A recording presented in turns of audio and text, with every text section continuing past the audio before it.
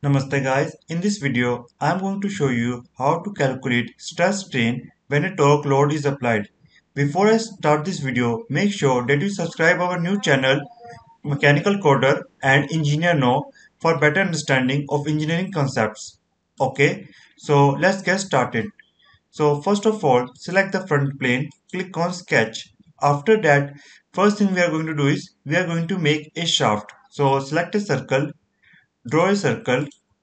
Okay, now give it a diameter as per your shaft requirement. Let's say 90 mm or 90 mm is too big. Let's say 40 mm. Now go to features, click on extrude boss base, click on middle plane. Now increase it as per your length requirement. Okay, click OK.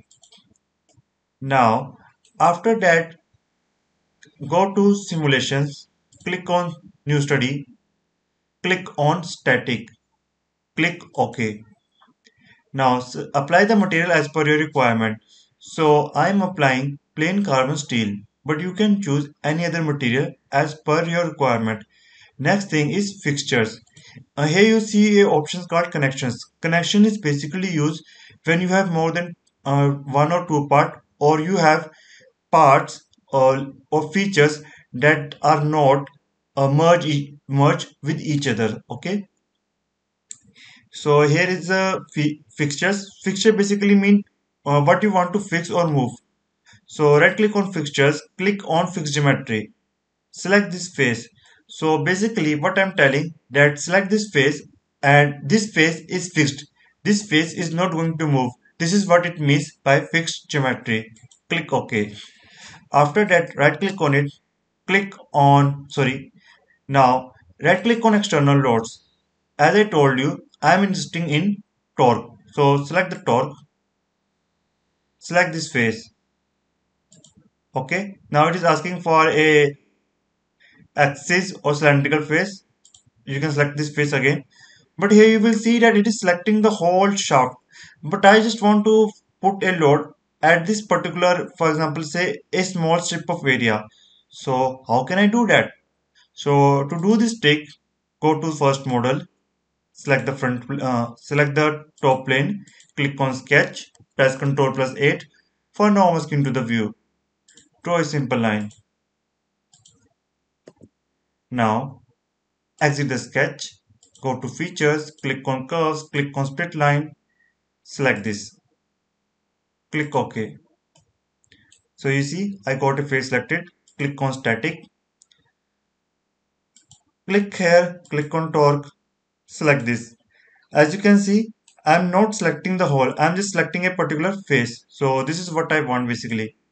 For example, if you are making your car or uh, shaft, okay, so there is basically a particular face that basically facing all the torque, okay, and this is just a rigid body. So apply the torque as per your requirement. Let's say 500 Newton meter, okay, and you can reverse the direction if you want. Click OK. After that, either you can right click on mesh and create the mesh as per your requirement. But in my case, this mesh is, for example, if I click OK, as you can see, this mesh is quite fine. So this will work for me. Okay. Now click on run the study. After simulation, you will see this kind of result. A first question arises in your mind, what the hell is this? And why it is too big? So basically what happened when you do stress strain simulation, Solidworks show the results 500 times or sometimes 200 times higher than the original.